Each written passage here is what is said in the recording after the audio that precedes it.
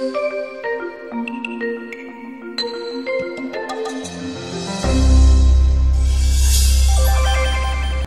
Lord should reign forever.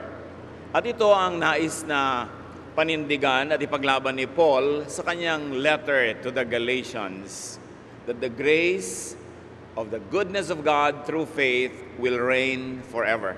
Ang ating pag-aaral, pinamagatang Jesusness or Mosesness, the true gift of Christmas, one out of two messages. Yung kasunod nito, next week. Ang pinag-uusapan at lagi na hanggang ngayon ay pinagtatalunan, grace ba or law? Faith ba o works ang nagliligtas? Eternal ba o losing ang salvation? Paul steps his foot in a very strong move and establishes one of the most important doctrines of Christianity. Lord, we thank you for this day. We thank you for your goodness, and we thank you that you reign forever. Dalangin namin, Panginoon, na pagharian niyo po ang aming puso, patahimikin niyo po ang aming kalooban. Teach us to learn at your feet. Be our speaker. Kayo po ang mangaral, Panginoon. Gamitin niyo lang ang lingkod niyo na instrumento, ngunit tinig niyo ang gusto namin marinig. Tinig na nagpapaliwanag, nagpapalaya, nagpapalakas, nagpapagaling at nagtutuwid. Be our speaker. Lead us. Teach us. In the name of Jesus, your Son, we pray with thanksgiving. Amen. Jesusness or Mosesness, the old order or the new order of things. Galatians 1:1-2. From the Apostle Paul and from all the Lord's followers with me. Here Paul identifies himself as the writer of the letter to the Galatians. Galatia was a place in now modern-day Turkey. At nakarating doon si Paul, nagturo siya, dinala niya ang salvation. Itinuro niyang mainam na mainam how people might be saved, and that is by believing in Jesus as Savior and Lord and by relying on His finished and perfect work on the cross for salvation. Meanwhile, merong isang counterpart idea that people were teaching that salvation is by becoming a Jew, by observance of the Jewish law, and by being under the traditions, the laws, the culture of the Jews. At yan yung tension nung first century Christianity. The letter was written somewhere between 40 to 60 AD. The earliest would have been 40 years after the Lord, or 60 being the latest. And it's definitely older than the first gospel, which is Mark, written from 66 to 70 AD, as the scholars place the dating. Sa Bible kasi, sa New Testament, na unang nakalagay Matthew, Mark, Luke, John, and then Acts, and Romans. And we think that the order of the placement of the books is also chronological. Ang totoo, ang pinakaunang nasulat na Christian literature ay mga sulat ni Paul, at ang pinakauna niyang sinulat, itong letter to the Galatians. Kaya dito, buong-buo, napakalinaw ng turo ni Paul as it was received from the Lord Jesus Himself. Nagkaroon ng problema sa Galatia. Ang church na ito ay tinatag ni Paul, tinuruan niya ng salvation by grace through faith in the Lord Jesus. Pero sa pagtalikod niya, dahil nagtayo siya ng mga ibang churches sa ibang lugar, may mga sumingit na mga nagturo, at nalito yung mga tao at naakit na sumunod sa turo na yon. Turo na kailangan ka muna maging Jewish, kailangan mag-observe ka ng law and Jewish customs to become a Christian. Something that Jesus never taught, and Paul definitely never taught. In fact, he taught against that idea. At nung mangyari, itong ganitong kalituhan, sumulat si Paul, itong ang letter to the Galatians. Galatians 1:4. Agad-agad, na pumunta si Paul sa kanyang topic. Christ obeyed God our Father and gave Himself as a sacrifice for our sins to rescue us from the evil world. Malinaw. Sumunod si Jesus sa utos ng Ama, at ang sarili niya ay ang kanyang inihain bilang isang sakripisyo at handog para iligtas ang tao mula sa kasamaan ng mundo. And that is the true gift of Christmas. Salvation through faith in the perfect work of Jesus Christ. Meanwhile, people were rescued from the evil of this world, Paul says. And evil could mean two things. One is the usually evil, yung murder, thievery, cheating, kasamaan na common. Pero may isang kasamaan na hindi napapansin ng tao na mas nakakaapekto sa kanya. And that is the religiously wrong or evil. Mga kamalian, pandaraya, sinasadya man o hindi, pagkakamali, mga katuruan na relihiyoso ang dating, pero hindi pa rin nakakabuti sa tao, nakakasama pa nga sa kanya. At sa konteksto ng sulat ni Paul, kasama yung religiously wrong sa tinatawag niyang iniligtas na nga tayo ni Jesus sa mga evils of this world. So not only from the usually evil, but also from the religiously evil. The religiously wrong for people to follow. Galatians 1:6-7. I am shocked that you have so quickly turned from God, who chose you because of His wonderful kindness. You have believed another message, when there is really only one true message. But some people are causing you trouble and want to make you turn away from the good news about Christ. Sabi ni Paul, nasasyak ako sa inyo. Ang linaw-linaw ng turo ko sa inyo. Pinaghirapan ko kayong turuan, napatalikod lang ako ng konti. Naakit na kayong sumunod sa mga katuroang mali mula sa tamang turo na binigay ko sa inyo.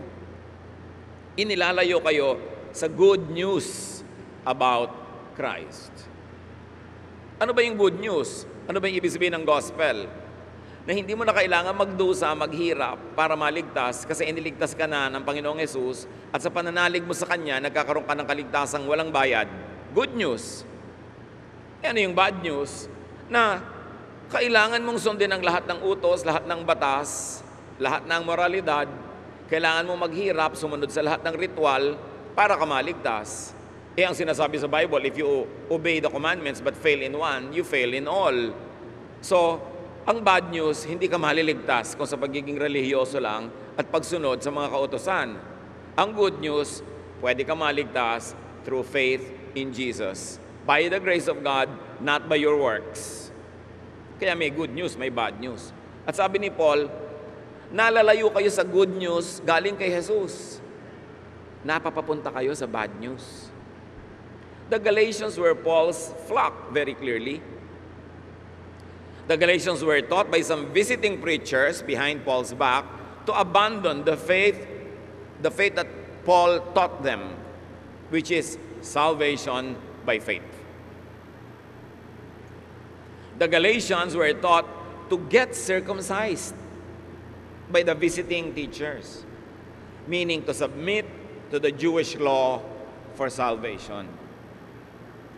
Kaya maaga pa lang, nung pa lang, usapan na yung work versus faith. Legalism versus grace of God. Kaya hanggang ngayon, may ganyan pang usapan Parang hindi naman nababasa tong Book of Galatians sa mga tao. Pero matandang uso na yung gera na yan ng faith versus works. Naganap na sa Galatia. Galatians 1:8. I pray that God will punish anyone who preaches anything different from our message to you. It doesn't matter if that person is one of us or an angel from heaven. Gano'n na lang ang galit ni Paul sa itinuturo ng mga dumating na teacher. Kaya sabi niya, ang dalangin ko, parusahan sila ng mabagsik, ng mahigpit, ng langit. Sino pa man sila, kaya anghel sila o sino man silang Herodes, kahit ano ang title nila, sino man sila, dapat silang parusahan ng Diyos dahil naliligaw kayo. So Paul prescribes punishment for those who preach salvation or spirituality by the Jewish law, by works, no matter who they are.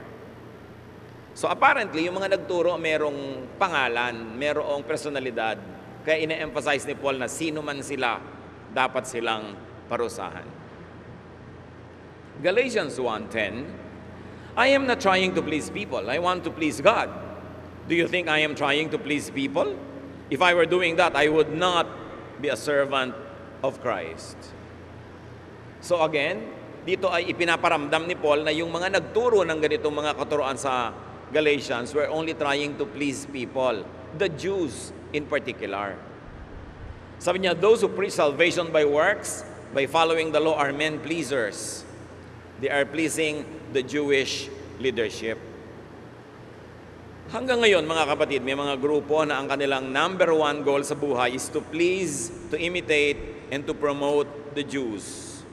Hindi yun bago. Panahon pa ni Paul, may ganun na.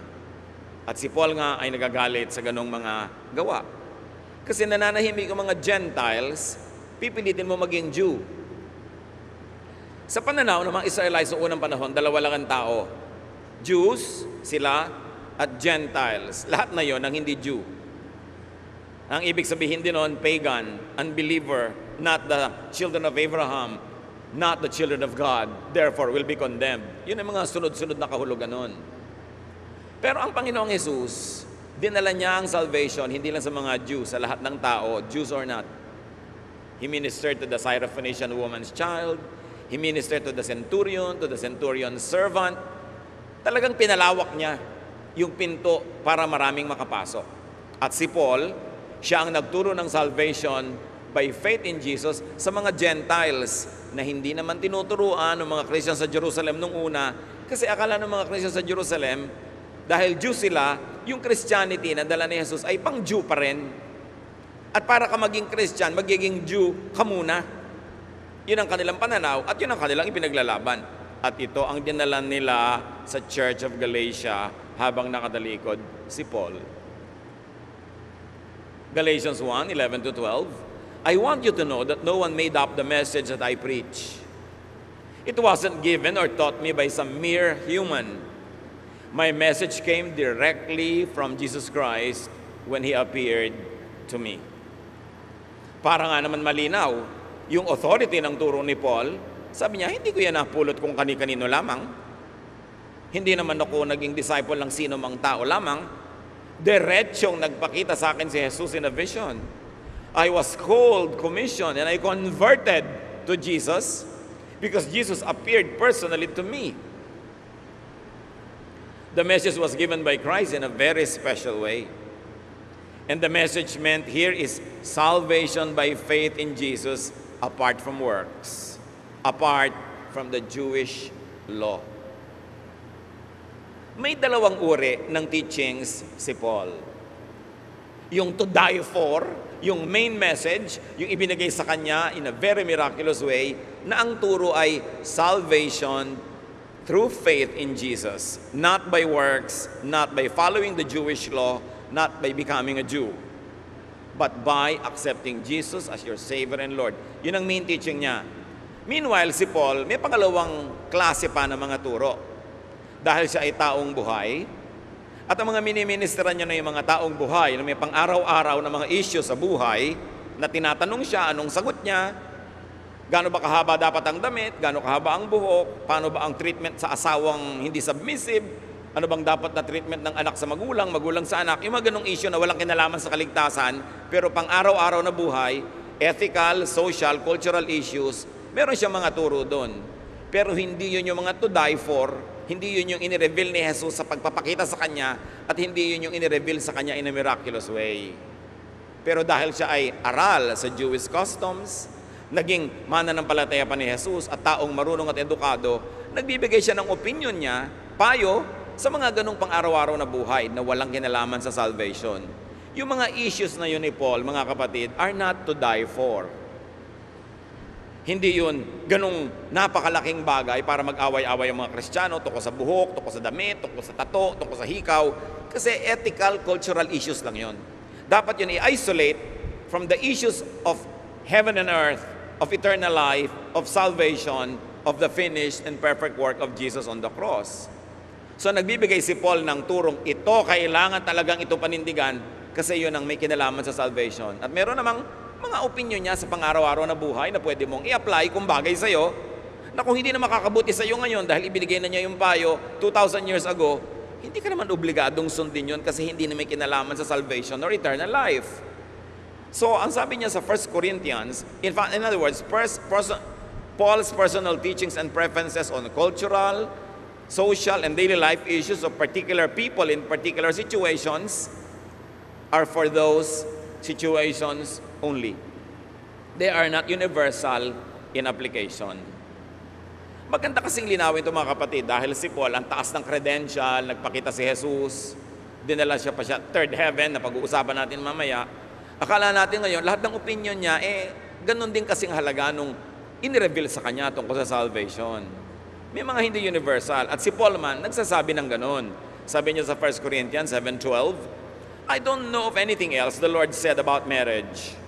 All I can do is to give you my own advice. So may mga turo siya na opinion. Pag mabuti sa iyo ngayon, di sundin mo, pero hindi ka obligadong sundin ka kung nakakasama na sa iyo at nakakasama na sa relasyon ninyong mga kapatiran. Ang sabi niya, same verse, sa New Revised Standard Version, to the rest, I say, I and not the Lord. So nililinaw niya, hindi Lord ang may sabi niyan, ako lang. So hindi lahat ng turo ni Paul ay papakamatay kang sundin. Ang pinakamahalaga lang na panindigan na namatay si Jesus para doon at si Paul ay namatay din para doon is people are saved by God the Father in heaven when people believe in Jesus His Son as Savior and Lord and receive Him into their lives as their Savior and Lord. You are saved by faith, through your faith in Jesus, by the grace of God. As against the other idea that Paul is trying to demolish here, that you must become Jewish, you must obey all the laws of the Old Testament para katanggapin ng Diyos sa langit. That was the message of Jesus. That's why the Jewish establishment had Him killed. Dahil sabi niya, ang salvation ay para sa lahat. At sabi ni John, to as many as received Him, who believed in His name, He gave the right to become children of God. Naiba ang usapan. Dumali, pinadali, kasi wala namang makakaya. Nung ipinagpipilitan ng mga Sanhedrin, ng mga elders of Israel, na i-impose sa mga bagong Christians, lalong-lalo sa mga pagans or mga Gentiles who have become Christians, na gusto pa ng mga iba na i-impose yung mga tradisyon nila, sabi ni Gamaliel, why are we going to impose on the new believers the traditions of our fathers that they or us were not able to carry? Hindi na nga nakaya ng mga ninuno natin, hindi rin natin nakaya. Tapos ngayon, ipapasa pa natin sa mga bagong Christian na hindi naman sila Hudyo, ba't natin sila gagawing Hudyo? So there were teachings of Paul that were mandatory. Ang paninindigan at pagsunod, it is salvation by faith. Meron naman, preferred lang. Opinion niya, kung makakabuti sa'yo, edi sundin mo kaysa kung sino pa sundin mo dyan. Or optional ang pagsunod kung nakakabuti sa'yo at yung context ng araw ay pareho sa context mo, i-apply mo. Pag iba yung context, hindi na. Tulad ng sinasabi ni Paul, gusto ko lahat ng babae magbelo pag nag-church. Mandatory ba yon o preferred or optional? It cannot be mandatory because it has nothing to do with salvation by faith. It is preferred kung gusto mo magbelo for modesty, pero optional yon. And why it is optional? Kasi nagbigay lang si Paul ng opinion tungkol sa pagbebelo dahil sa Corinth, ang mga babaeng hindi nagbebelo were prostitutes. So para hindi mapagkamalang prostitute yung mga babaeng dating prostitute tapos naging Kristiyano, hindi na prostitute ngayon, sabi niya, magbelo kayo. Para ngayon sundin mo yung pagbebelo na hindi ka naman dating prostitute. Sa culture mo naman ngayon, hindi naman ibig sabihin ang babaeng hindi nakabelo ay prostitute na nga. Optional na lang kung gusto mo. Kaya merong dapat panindigan at merong kanya-kanyang hiyang, kung hiyang sa'yo, para sundin mo. Para hindi magulo ang mundo kasi akala natin everything is to die for. Magkakaiba ang timbang ng mga katuruan. At si Jesus man, kinilala niyang iba-iba ang timbang. Sabi niya sa Matthew 23:24, you blind leaders, you strain out a small fly, but swallow a camel. Ibig sabihin lang ni Jesus, may mga maliliit na kulisap, hindi nyo malunok-lunok, kailangan salain nyo pa yung iniinom nyo para huwag nyo malunok yung kulisap, pero ang malalaking kamelyo, kinakain nyo buo. Ibig niya sabihin, may ang liliit na bagay, pinapalaki nyo, at tapos may malalaking bagay, binabaliwala nyo. So may malaki, may maliit, may mandatory, may preferred, may optional sa pagsunod para magaan ang buhay. Ipagpatuloy natin ang Galatians 1:13-14. You know how I used to live as a Jew, Kita nyo, past tense na si Paul. Sabi niya, alam nyo kung paano ako dating namuhay bilang Hudyo. Ibig sabihin, hindi na siya Hudyo. You know how I used to live as a Jew? I was cruel to God's church and even tried to destroy it. I was a much better Jew than anyone else my own age. And I obeyed every law that our ancestors had given us. Sabi niya, gusto niyo magturo ng Jewishness?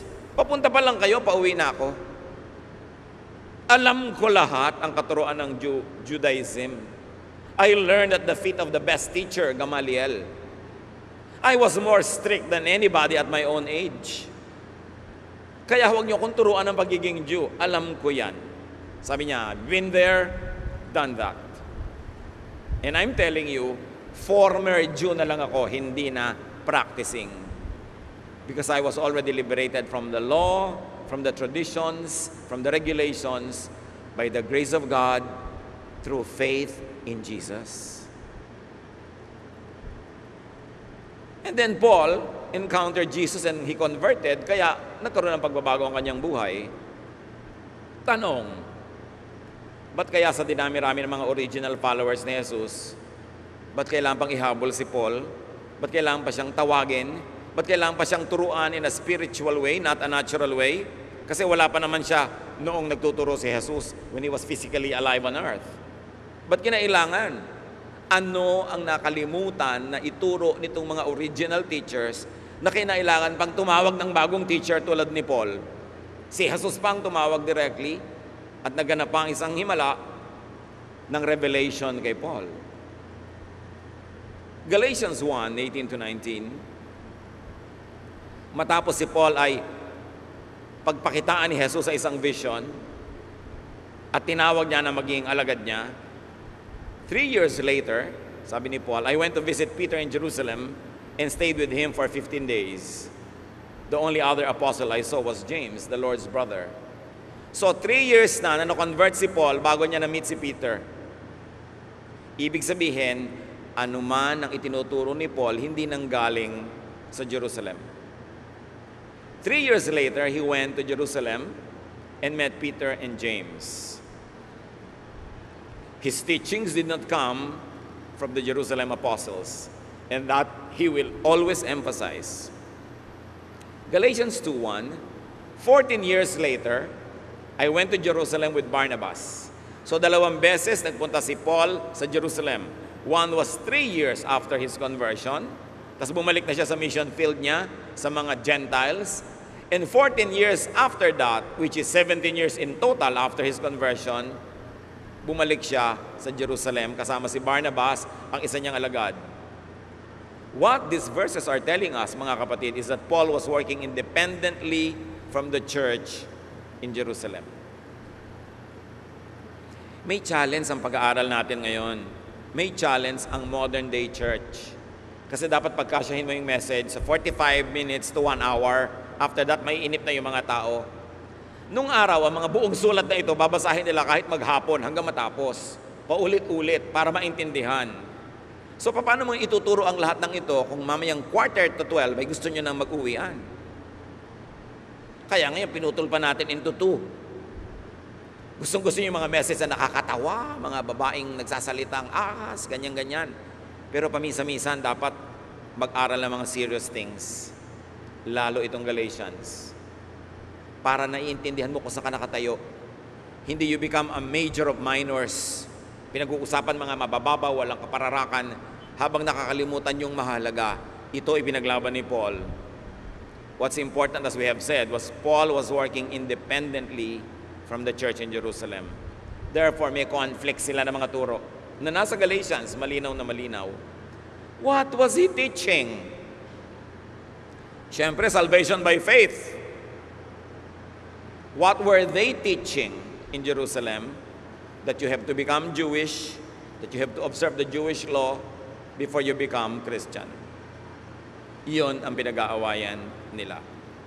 Ngayon, pumunta si Paul sa Jerusalem, dala si Barnabas, at dala pa niya isa niyang alagad, si Titus, who was a Greek person, and because he was Greek, he was not circumcised. Malaking issue doon sa mga Jewish Christians ang circumcision. Para sa kanila, kahit ang tanda mo na nung nag-convert ka kay Kristo, dapat ka magpa-circumcise. What is circumcision? It is the slitting of the skin, the foreskin, at the tip of the phallus of any male human being. It gave the Jews their distinction. Ngayon, inalis na nga yun ng Panginoon, kahit sino pwede nang tumanggap sa Diyos at magiging anak ng Diyos. Yung mga Jews na naging Christians, ini-insist nila, kung hindi ka dating Jew, naging Christian ka lang ngayon, dapat ka pa rin magpa-circumcise. At dahil doon, dinala nitong si Paul, itong kanyang mga alagad sa Jerusalem. Why? Kasi hindi circumcised sa mga ito, at gusto ng mga leaders sa Jerusalem ma-disqualify sa ministry.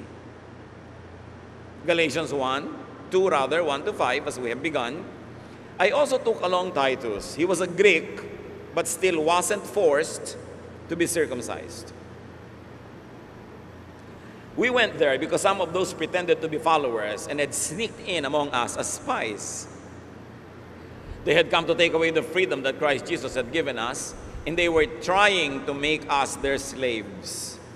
But we wanted you to have the true message. That's why we didn't give in to them, not even for a second. Nagpadala yung mga conservative Jewish Christians sa mga spy, sa mga fellowships ni Paul, at dahil nakahelubilo sila, siguro sama-samang natutulog, sama-samang naliligo, napatunayan nila na may mga lalaking, mga Kristiyano ngayon na Gentile dati, Christian na hindi circumcised. At inireport nila yon sa Jerusalem. Kaya si Paul, dala-dala yung kanyang mga alagad para isettle ang issue, nagpunta sa Jerusalem. Sabi niya, alam niyo, may mga tik-tik, may mga man-man sila, espiya, para lang malaman kung circumcised nga ba o hindi ang mga believer na ito. At pagkatapos ngayon, pinipilit nila magpa-circumcise, ang tatanda na ng mga ito. Hindi naman sila mga Hudyo at hindi naman kailangan. Gusto nilang maging alipin uli kami ng law. Alam sabi ni Paul, hindi kami pumayag kahit ilang saglit na makapanaig sila alang-alang sa inyo. Kasi kung pumayag ako, kayo ngayon at lahat ng susunod sa turo ko, susunod din. Nung magpapaka-Jewish kayo, susunod kayo. Kaya hindi ako nanindigan para rin sa inyo. Para meron kayong panghawakan kung tatanggihan nyo ang ganitong uri ng mga utos at turo. The particular issue was circumcision. But actually, may mas malaking issue. Works or faith? The law or grace? The general and universal issue was that. Law or works or grace? The general issue was Jewish Christianity or Gentile Christianity. Hanggang ngayon, hati ang modern church sa issues na ito. Tuwing may nagtatanong, Pastor, nawawala po ba ang salvation pag nagkakamali, nagkakasala? Bakit? Di po ba dapat i-maintain natin ang ating kaligtasan? Yun yung salvation by works. Pagka po nagkasala ang isang Christian at namatay siya, hindi na naman siya saved. Bakit? Kasi salvation by works. Ang last work niya, bad. Di hell siya. Yun yung idea ng salvation by works na gustong ni Paul na durugin. Sabi niya, you are not saved by works, but by faith in Jesus Christ. The work of Jesus applies to you. You are the beneficiary. So those that believe in Christ are turned from death to life. They will no longer be condemned, but they have passed on from death to life. John 5:24. Paul was not making the Jewish believers Gentile. Sa kanya, di Jewish kayo, di mag-observe ka ng Jewish custom, tapos Kristiyano pa kayo, okay lang, kasi Jew naman kayo. But the Jerusalem leadership was making the Gentile believers Jewish. Yun ang problem. Hindi naman sinasabi ni Paul sa mga Jew na Christian, huwag na kayo maging Jew. Total, Jew naman sila, likas na sa kanila yon. Pero pwedeng hindi na, dahil sila man liberated by Jesus already. Ang problema, yung mga Jewish Christians, pinipilit na yung Gentile Christians maging Jewish din. Mga kapatid, hindi lang yan 2,000 years ago hanggang ngayon. May mga Kristiyano na nagsasabing kailangan maging Jewish ka para ka maging katanggap-tanggap sa Diyos. Kaya may mga Christians ngayon na kinokopya ang mga damit ng mga Jews, pati mga patilya kinokopya, pati mga pagkain, pati mga piyesta ng mga Jews ipinagdiriwang, pati mga pangalan, kailangan Jewish ang name ni Jesus, hindi Greek name. Kailangan ang pangalan ni Maria ay Jewish, hindi Mary, kailangan Miriam. Yung kailangan lahat gawin Jewish. Wala namang masama doon. Kung hindi oppressive, pero hindi yun hinihingi ni Jesus at yun ang binubuwag ni Paul. Yun ang true message. The reason why Jesus appeared to Paul. Hindi nasusunod yung itinuro ni Jesus na salvation by faith.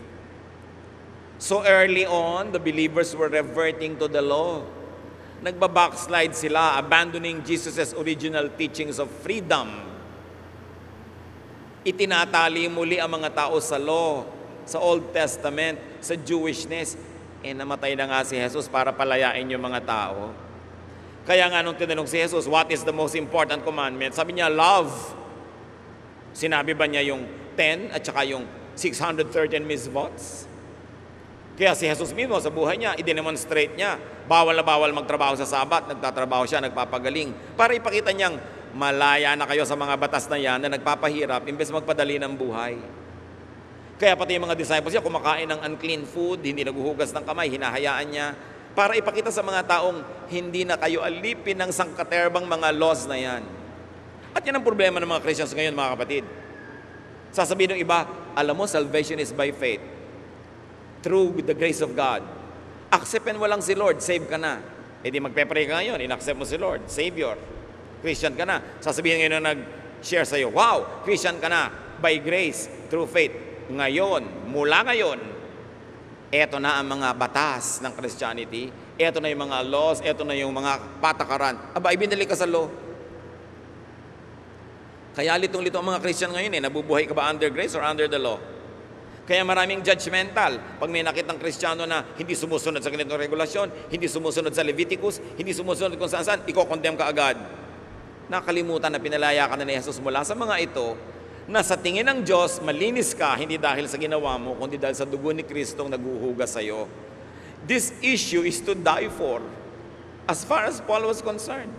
Hindi pwedeng i-compromise, hindi pwede na ang kalahati. Sabi niya, no, salvation is by faith, not by works, not by obeying the law. Kinailangan pa na si Paul na hindi kasali dati, isali at gawing teacher. Kasi yung mga dati mga teacher, nagtuturo na naman ng Jewish traditions. What happened to the original apostles? Paul, who was not an original apostle, was instead taken to the third heaven to receive revelations and was sent to preach. None of the original 12 were taken miraculously to the third heaven, but Paul was taken. 2 Corinthians 12, 2-4. Paul was speaking about himself, but to be humble, he spoke in the second person, but he was speaking about himself. I know about one of Christ's followers, meaning he, Paul, who was taken up into the third heaven 14 years ago. I don't know if the man was still in his body when it happened, but God certainly knows. And as I said, only God really knows if this man was in his body at that time. But he was taken up into paradise, where he heard things that are too wonderful to tell. So Paul was recounting his own experience, although he said it in the second voice, second person. Sabi niya, kung ako ay dinala sa ikatlong langit, sa katawan o sa spirito lamang, hindi ko alam, pero alam ng Diyos. Pero dinala ako ng Diyos sa third heaven, kung saan ako tinuruan at narinig ko ang mga bagay na sobrang kamangha-mangha na marami hindi pwedeng ituro sa tao. Hindi pwede dahil napakalaki ng mensahe, napakaliit ng utak ng mga tao. Sasabog. So, konti lang itinuro ni Paul sa mga inireveal sa kanya. Pero isa doon, salvation by faith in Jesus Christ. At namatay si Paul preaching that. It was a most special impartation. Yan ang universal teaching ni Paul. Yan ang talagang dapat sundin, dapat pangatawanan. Yung mga tukos sa mga buhok, mga pagkain, minor yon, hindi dapat paglabanan yon. Ang may importante kung anong makaka-apekto sa iyo hanggang eternal life mo. Now, back to the story. Galatians 2:6. This is 17 years after Paul's conversion. Some of them were supposed to be important leaders. Yun daw mga leaders sa Jerusalem. But they didn't care who they were. God doesn't have any favorites. None of these so-called special leaders added anything to my message. Sabi niya, importante mga leader daw sila doon. O pumunta kami dahil may issue ng circumcision. Pero wala naman akong natutunan sa kanila, sabi niya. Wala silang naidagdag. Dahil ang totoo noon, hindi lang niya sinabing diretsahan, sobrang daming inireveal sa kanya ng Diyos, wala nang pwedeng idagdag yung mga tao. Niya, walang nadagdag. Paul's message was uniquely his.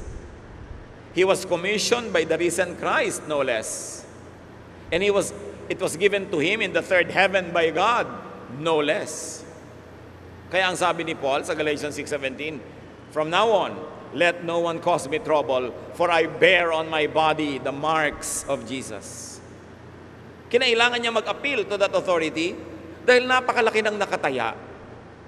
Yung pinakamahalagang teaching ng Christianity, how to be saved.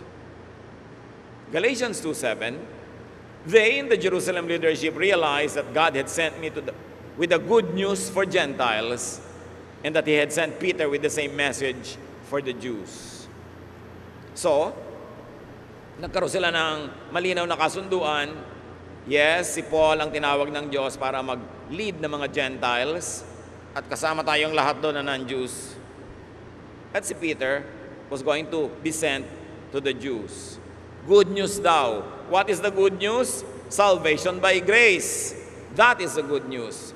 And syempre, pag may good news, may bad news. Ano yung bad news? Salvation by works. And why is it bad news? Because you can never work enough to save yourself. So kailangan mo ng good news. Salvation through faith in Christ. Mga kapatid, marami siguro sa atin ginawa na yan. Naniwala na tayo kay Jesus, nagpaligtas na tayo. Pero paano yung mga kamag-anak natin, mga mahal natin sa buhay, kaibigan, pati mga hindi natin kakilala? Unless that happens to them, wala silang good news. Anong meron sila? Bad news.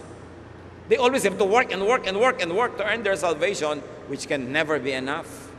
Samantalang ituro mo lang, buksan mo lang ang mata nila, magkakaroon sila ng salvation which is for free. It is free but not cheap. Pero free. So how can we not teach it? Paano natin maaatim na makatulog ng mahimbing na may mga mahal tayo sa buhay na hindi nakakaalam nito? Pwedeng-pwede naman nating sabihin na dapat natin silang isama sa church, sa Bible study, para mapag-aralan nila ang mga bagay na ito. Kasi one of these days, people will die, and what will be in effect? The grace of God because of the faith in Jesus, or the works of men, which will never be enough. Galatians 2:9, James, Peter, and John realized that God had given me the message about His undeserved kindness, and these men are supposed to be the backbone of the church. So yung mga leader sila, ngayon lang nila nalaman yun, na dapat salvation by faith. Anong nangyari? Para nga, iligtas na ng Diyos sa mga tao, mga Jews in particular, and everyone in general, from the oppression of the law, ipinadala na si Jesus. Namatay na si Jesus para bayaran lahat ng utang ng mga tao. Pero may nag-insist pa rin na gusto nilang sila pa rin na nagbabayad sa sarili nilang utang. Kaya ang isip ng iba, pag nakasala ka at namatay ka, hindi ka na naman saved kasi kulang ang bayad mo. Yun ang salvation by works. Pero winakasan na nga dapat yon sa kamatayan at pagkabuhay na muli ni Jesus. Ipinagpilitan pa rin ng mga old-fashioned at conservative yung salvation by works. And in AD 70, in a very decided move of God in history, the temple in Jerusalem was destroyed by the Romans, never to be rebuilt. When the temple in Jerusalem was destroyed, the Jewish sacrificial religion died. Kasi ang offering of sacrifices can be done only in the temple. So nung ang temple na nawala, hindi na pwede mag-offer ng sacrifices. At yun naman ang gusto ng Diyos. Dahil sabi sa Bible, by one single sacrifice of Jesus in His body, He has forever obtained salvation for all those who will believe. Isang sacrifice na lang kay Jesus, sapat na sa lahat. Hindi na talaga dapat ulit-ulitin. Inuulit pa nila for the next 70 years. The temple was destroyed, never to be rebuilt in the last 2,000 years. And you know what? May mga tao ngayon gusto na naman nilang buuin yung temple uli. Para ano? Para mag-offering na naman doon ng mga bulls, ng mga hayop for the sacrifice for sins, di mababaliwala na naman yung kamatayan ni Jesus. Ang mga tao naman, konting basa lang ng history, dapat nalalaman ng nangyari nun para hindi na maulit na naman. Paulit-ulit. Kasi ang mga tao are not informed. At sabi pa ni Paul, mga leader pa naman sila, hindi ba naman nila alam yun? Galatians 2:11-12. When Peter came to Antioch, I told him face to face that he was wrong. He used to eat with Gentile followers of the Lord until James sent some Jewish followers. Peter was afraid of the Jews and soon stopped eating with the Gentiles. Alam natin ang istorya ni Peter. Sa Joppa, nagugutom siya, nakatulog, nagkaroon siya ng vision. May mga bumababang parang kumot, parang tent, na maraming lamang hayop na sa tingin ng mga Hudyo ay marumi at hindi dapat kainin. At sabi ng tinig ng Diyos, Peter, arise, kill, and eat. At sabi ni Peter, Lord, I cannot eat an unclean thing. And God said, don't call unclean what I call clean. Clean na yan. Hindi na yan unclean, kainin mo. Yun pala may mas malalim na dahilan. Binuksan ng Panginoon ang mata ni Peter na hindi na unclean yung dating unclean. Dahil tatawagin siya mag-minister sa bahay ni Cornelius, isang Roman soldier, officer. Ang mga Jew hindi pumupunta sa bahay ng Gentile, hindi nakikisalamuha at lalong-lalong hindi makikihapag sa pagkain. Pero dahil sa vision na yon, ipinakita kay Peter na okay ang mga Gentiles, welcome ang mga Gentiles, and the Gentiles don't have to become Jews to become children of God. And that's what Peter did. He went to the house of Cornelius, preached there, and there was speaking in tongues as a testimony that the same Spirit that was at work in Jerusalem at the day of Pentecost was at work in Samaria in the house of a Roman soldier. Ibig sabihin, wala nang difference ang Jew at Gentile.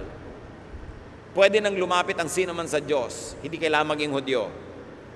Nung araw, sa temple, sa Holy of Holies, may kortinang makapal, walang makakalampas doon, kundi high priest, one time only, once a year, to offer sacrifices for the sins of the whole people. Yung kortinang yon napilas mula itaas ang baba nung namatay si Jesus sa Cruz. Ibig sabihin, wala nang dibisyon. Lahat pwede nang pumasok sa Holy of Holies. Lahat pwede nang lumapit sa Diyos directly without going through the priests. Dati, priest lang ang pwedeng pumasok. Ibibilin mo lang sa priest. Ipagdasal mo naman ako pagpasok mo, ha? Ngayon, lahat pwede nang lumapit. Yun ang ibig sabihin ng vision ni Peter. So, nagpunta siya kay Cornelius, nakipagmabutihan, na natili doon ng ilang araw at na-save yung mga tao doon ng malinaw na malinaw dahil tinuruan ni Pablo. At sabi nitong, ni Pedro pala, at sabi nitong si Pedro, sabi niya, ganun pala, naging malinaw sa akin na walang pinipili ang Diyos. Lahat welcome na. Tapos, sasabi ni Paul sa Galatians 2:11-12, yung Peter na yan, sabi niya ganon, derechahan ko yan na itinuwid. Kasama siyang kumakain ng mga Gentiles kasi alam niyang pwede na. Ibig sabihin, kinakain din niya yung pagkain ng mga Gentiles. Hindi lang physically nasa isang mesa, nagsasalo sila sa mga pagkain na unclean dati sa tingin ng mga Jews. Pero sabi niya, nung dumating yung grupo na padala ni James galing Jerusalem, yung Peter na yan biglang tumayo, iniwan niya yung mga Gentile at lumipat siya sa mesa ng mga Jew na parang hindi siya nakipagmabutihan kahit kailan sa mga Gentile. Sabi ni Paul, itinuwid ko yan kasi mali ang ginagawa niya. Bakit? Takot lang siya sa mga Hudyo na nasa Jerusalem. Kaya itinatwa niya yung ngayon ay welcome na ang mga Gentiles at pwede na makipagmabutihan. So nakita nyo, tatlong leaders dito. Isa si Paul, malayang malaya from the law. Then si Peter, part of him malaya, pero natatakot siya sa mga conservatives. Kaya pag nandiyan yung mga conservatives, nagkukunwari siyang conservative. At pangatlo, yung napaka-conservative, represented by James in this story, na ini-impose sila sa iba, kailangan sumunod kayo, hindi kayo kailangan makipagmabutihan sa mga Gentile. So nung pa lang, marami ng conflict yung mga Kristiyano, kaya hanggang ngayon namamana pag hindi mo inunawa ang kasaysayan. At dapat malinaw sa'yo, nasang bahagi ka ngayon. Kung may conflict ngayon, nasang kang part? Nandun ka ba sa part ni James? Ipinagpipilitan nyo yung pagsunod sa law, yung makaluma, yung mga bawal. O nandun ka kay Peter, naiintindihan mo naman pwede, pero natatakot ka sa opinion ng mga mababagsik. So, nagkukunwari ka rin, paminsan-minsan, ginagawa mo, kuminsan, hindi. O nandun ka kay Paul, na ipinaglalaban niya, na malaya na ang mga tao. Alang-alang sa mga taong pwedeng mahirapan na naman, pahirapan, ma-enslave ng law, naninindigan siya kahit ibayad niya ang sarili niyang buhay. Saan tayo nakatayo doon? Mahalaga, alam mo. Kasi at any given time, tatayo ka sa tatlong posisyon na yon, kapatid. Nagkaroon kaya ng variation in adherence to the law among the Jerusalem leaders? That Paul had forgotten the Joppa vision?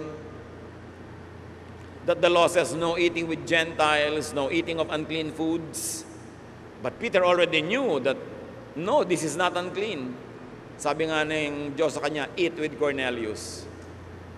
But Peter got afraid. Remember Acts 10, 34 to 36. Si Peter nagtalumpati. Sabi niya, now I am certain that God treats all people alike. God is pleased with everyone who worship Him and does right, no matter what nation they come from. This is the same message that God gave to the people of Israel when He sent Jesus Christ, the Lord of all, not only of the Jews, to offer peace to them. Alam ni Pedro ang katotohanan na yon, hindi lang niya pinanindigan nung ninervyos siya na dahil sa opinion ng mga conservatives. Kaya siya itinuwid ni Pablo, harapan, mukhaan. Galatians 2:13-14, he, meaning Peter, and the other Jews hid their true feelings so well that even Barnabas was fooled. But when I saw that they were not really obeying the truth that is in the good news, I corrected Peter in front of everyone. Truth in the good news or the gospel is that there is no more Jewish law, no Jewishness for non-Jews. Hindi kailangang maghudyo-hudyuhan, hindi kailangang dumaan sa mga tradisyon at pamamaraan ng Jew para lumapit sa Diyos. Ang lahat, welcome, derecho. Paul was very clear and emphatic. Galatians 2:16, but we know that God accepts only those who have faith in Jesus Christ. No one can please God by simply obeying the law. So we put our faith in Christ Jesus and God accepted us because of our faith. Sa inyo, walang makakapagbigay ng kasiyahan sa Diyos sa pagsunod sa batas kasi wala namang nakakasunod talaga eh. Pero ang kasiyahan ng Diyos ay ito, manalig ka kay Jesus. Masisiyahan sa iyo ang Diyos at ang kabanalan ni Jesus ibibigay sa iyo, aariin kang banal dahil sa pananalig. The righteous will be saved by faith. They will have life, eternal life, not because of their accomplishment, but because of their faith in Jesus. It is the most important doctrine of Christianity. Dapat clear. Galatians 2:19-21, sabi ni Pablo, I have been nailed to the cross with Christ. I, the Jew, parenthesis mine to emphasize, I, the Jew, have died. But Christ lives in the Christian me. And I live by faith, not by works, in the Son of God, who loved me and gave His life for me. I don't turn my back on God's undeserved kindness. If we can be acceptable to God by obeying the law, it was useless for Christ to die. Ganun kahalaga. Sabi niyo, isipin ninyo kung paano naghirap si Jesus. Paano siya namatay? Para akuin ang kasalanan natin, para huwag na tayong mahirapang pasunurin sa mga batas na hindi natin kayang sundin. Ngayon, kung ipagpipilitan nyo pa rin bumalik sa batas, sumunod sa mga tradisyon, sayang naman ang kamatayan ni Jesus, ba't pa siya namatay? Pwede nyo naman palang gawin. But the point is, hindi nyo pwedeng gawin, hindi nyo kayang gawin, kaya ginawa niya. Pero lahat ng magpipilit na kailangan pang maging Jewish ka, kailangan kang mag-save through works, lahat yan ay bumabaliwala sa sakripisyo ni Jesus. Kaya si Paul, napakasama ng loob niya na siningitan siya ng ganong katuruan. And this is how important it is to teach and insist on salvation by faith. Because if you do not teach it, if you don't stand on it, the death of Jesus is in vain. Baliwala. Kailangan yun mapahalagahan. Sabi niya, ligtas na kayo, huwag na kayo maging Jewish. Tapos ngayon may nagpapauso na naman, kailangan Jewish ka na naman. Basahin lang naman tong Galatians, ang linaw. Bakit kailangan maging Jew? Kung gusto mo magdasal, bakit kailangan si Jerusalem ba? Wala ba dito ang Diyos? Well, maganda kung gusto mo makita yung lugar, magbakasyon ka doon, may cultural and educational value. Pero kung gano'n ka-presente ang Diyos doon, gano'n din dito. In fact, inilipat na nga yung temple sa puso ng bawat mananampalataya kasi wala na ngang temple sa Jerusalem eh. You are now the temple of the Holy Spirit. Your body is a temple of the living God. Pinalapit, pinadali. Galatians 3:1-2, you stupid Galatians, sabi ni Paul, has someone now put an evil spell on you? Can you imagine kung gaano kagalit itong si Paul? Sa inyo mga hangal kayo, nakulam ba kayo? Sino ang kumulam sa inyo at nagkaganyan kayo? Ba't naligaw ang utak nyo ng pagkalaki-laking ligaw? Ang linaw-linaw ng salvation by faith. Ngayon, works na naman kayo, tumalikod lang ako. Ano kaya ang itatawag ni Paul sa mga present-day Christians today who try to look and appear Jewish, who impose Jewishness on Gentile believers like you and me? Anong words niya? Verse 2, I want to know only one thing. How were you given God's Spirit? Was it by obeying the law of Moses or by hearing about Christ and having faith in Him? Of course, the answer is clear. So, naranasan nyo na, na-save na kayo, nakaranasan na kayo mga himala, napatunayan nyo na, dahil ba sa pagsunod nyo sa law of Moses o dahil sa tinuruan ko kayo ng salvation through faith in Jesus? Alam nyo yung sagot. Kaya kayo nakaranas ng lahat ng yan dahil nanali kayo kay Jesus. Ba't kayo ngayon tatalikod? Magkaiba ang law or Judaism versus grace and faith in Jesus. Hindi sila dapat paghaluin. Magkaiba sila. It cost Jesus His life. That's why the Jewish religious establishment had Him killed. Malaking kaibahan. Kaya kinailangan tawagin si Paul. Kailangan dalhin sa third heaven para may magturo ng nakakaligtaang mahalagang turong ito. Galatians 3:3-5, how can you be so stupid? Have you gone through all of this for nothing? Is it all really for nothing? God gives you His Spirit and works miracles in you. But does He do this because you obey the law of Moses? Or because you have heard about Christ and have faith in Him?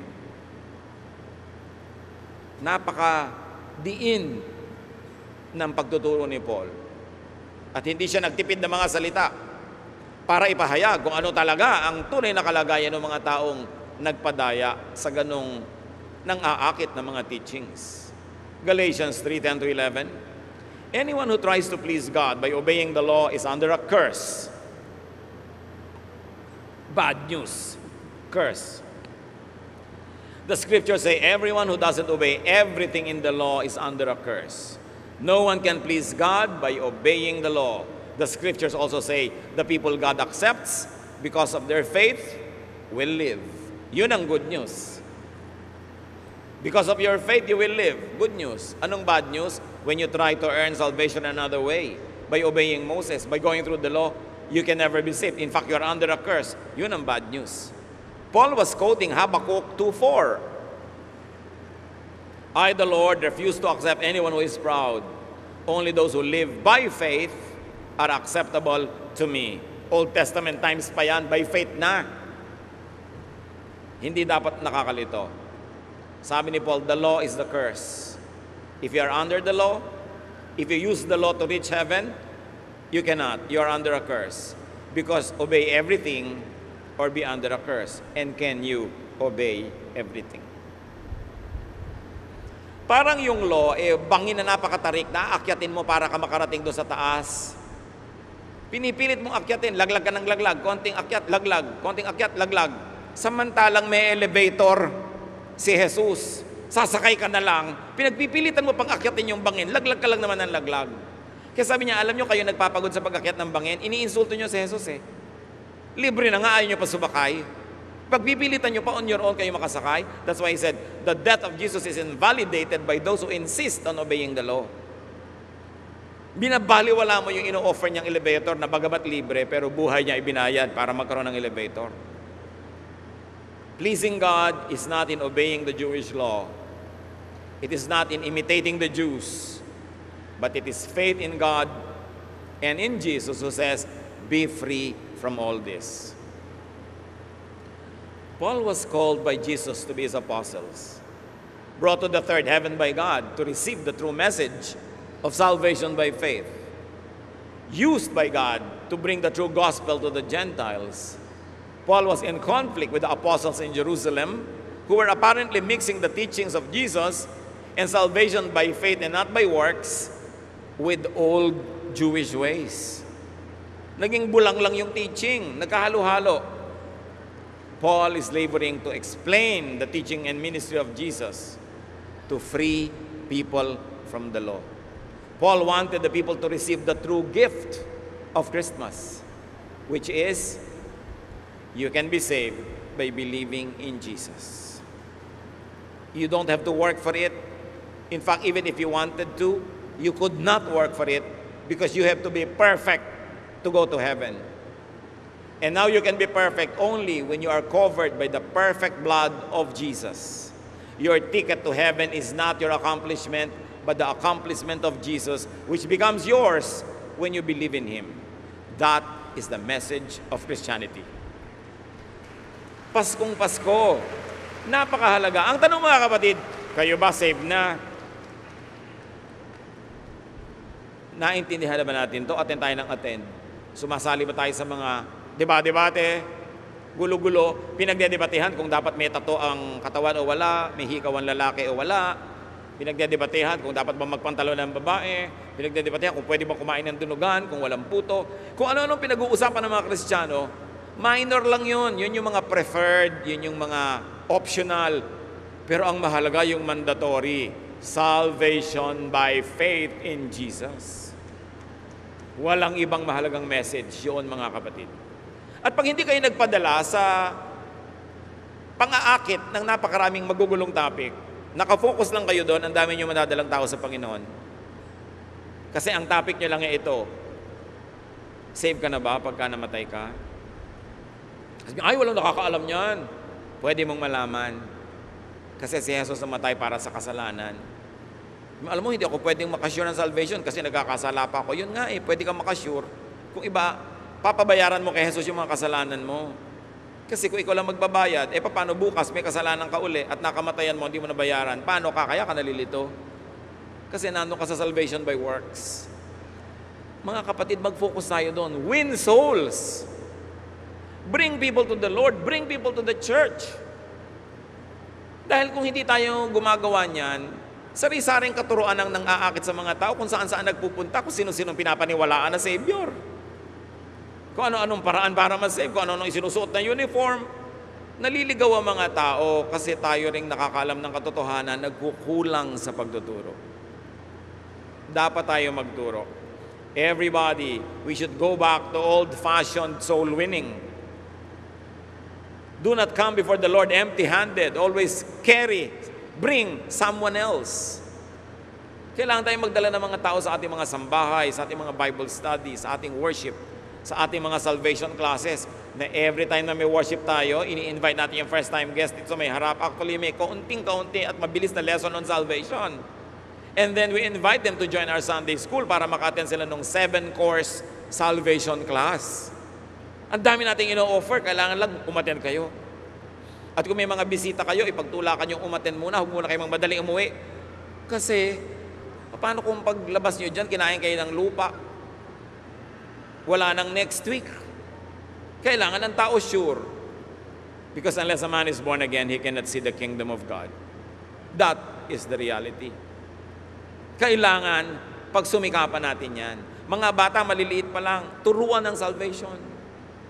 Kaya tayo merong mga klase for children, kasi doon itinuturo at their level in a way that they'll understand yung salvation. So pag hindi nyo sila pinapa-attend sa Sunday school, gusto nyo, kalong-kalong nyo, kasama nyo, that's fine. Pero tiyakin nyo, tuturuan nyo. Kayo mismo magtuturo. Kasi hindi naman tumatanda ang tao para sumakabilang buhay. Meron bata pa, nawawala na. Kaya kailangan maturuan agad. Hindi naman sa pananakot, pero di ba, pwede mangyari. Kaya kailangan ma-settle yung salvation issue. Paul explains the relationship between law and grace. At sa susunod na linggo, itutuloy natin ito. Sabihin niyo sa katabi niyo, walang a-absent. Kung gusto niyo, tapusin na natin ngayon next week na lang. Alam niyo kung minsan, dapat ang turuan 5 oras. Pero kung bakit pinagkaroon ng tradisyon ng mga churches na 1 hour lamang, after 1 hour, tingin na ng tingin sa relo mga tao. Pero, ipaglaban nyo yan mga kapatid. Salvation by faith. In Jesus alone. Tayo yumuko sa Panginoon. Nais ko, sino man sa inyo hindi sure, hindi pa nakakatiyak na tumanggap na nga ba kayo kay Jesus, magpaka-sure kayo ngayon. Ask Jesus to come into your heart. Tell Him you believe in Him. Ask Him to save you in your own words. And God will hear it. And heaven's door will open to you. And you will have eternal life. By faith in Jesus. Through the grace of God, the Father in heaven.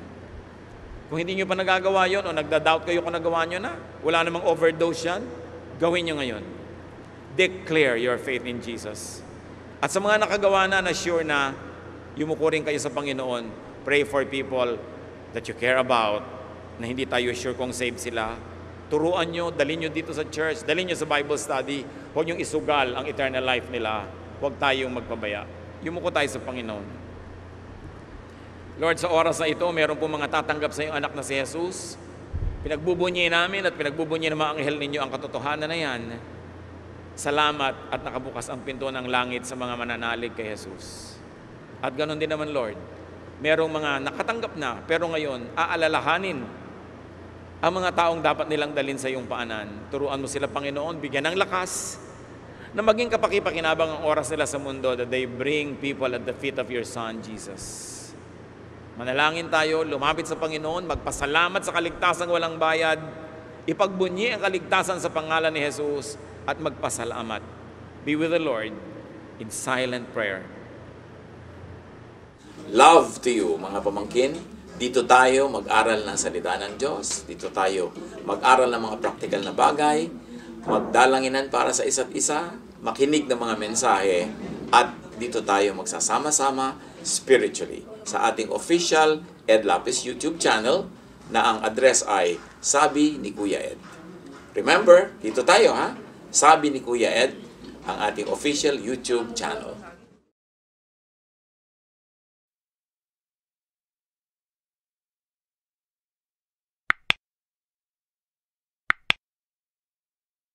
Do not forget to subscribe. Click the subscribe button and ring the bell for notification. Like, comment, and share our official YouTube channel. Visit Ed Lapiz website for daily devotion, audio podcast, latest video message, send your prayer request, subscribe to mailing list and more. Visit edlapiz.com.ph.